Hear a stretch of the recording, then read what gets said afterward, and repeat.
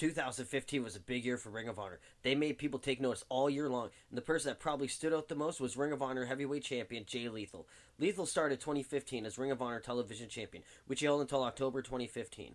He became Ring of Honor world champion in June. This made him a dual champion in Ring of Honor, which is a huge deal for anyone, especially in the company's history.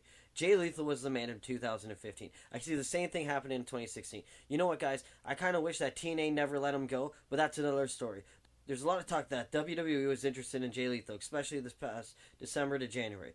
Jay Lethal and Ring of Honor have a great relationship. They have his back and see him as their guy, so it makes sense to re-sign with them. Ring of Honor announced recently that they've done just that. Jay Lethal has re-signed with Ring of Honor. That's big for Ring of Honor because WWE has been like a shark lately, scooping up all the new talent anywhere they can find it. And Jay Lethal is one of the type of guys I can see WWE really sinking their teeth into. So what do you guys think? Are you happy with Jay Lethal staying with Ring of Honor? Leave a comment with your thoughts, like the video, subscribe, and remember to keep watching Wrestling Talk with Classic Chris.